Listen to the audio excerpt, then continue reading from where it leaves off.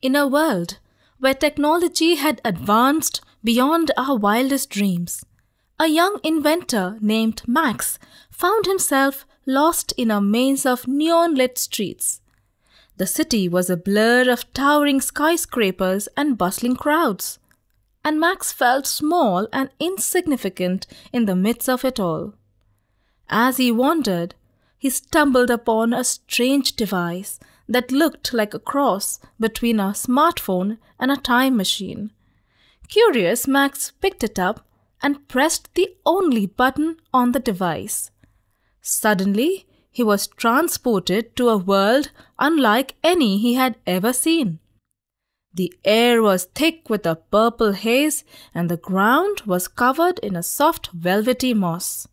Strange glowing plants and animals moved about, and the sky was filled with floating islands that seemed to be held up by nothing at all. Max wandered through this strange world, marveling at the wonders around him. He met a being who called himself the Guardian of the Dimension, who explained that this world was a parallel universe created by a scientist who had discovered a way to manipulate reality itself. As Max explored further, he discovered that he had the ability to manipulate the world around him as well.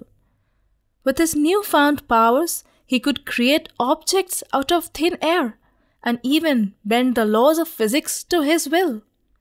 This fictitious story reminds me of what we are capable of when we are given unlimited power in our hands. Maybe that's the reason why we seem to have a limitation and enjoy these things in a movie. Be content with what you are in life and do the best you can with yourself. In the Bible, the psalmist prays, "Satisfy us in the morning with your unfailing love, that we may sing for joy and be glad all our days."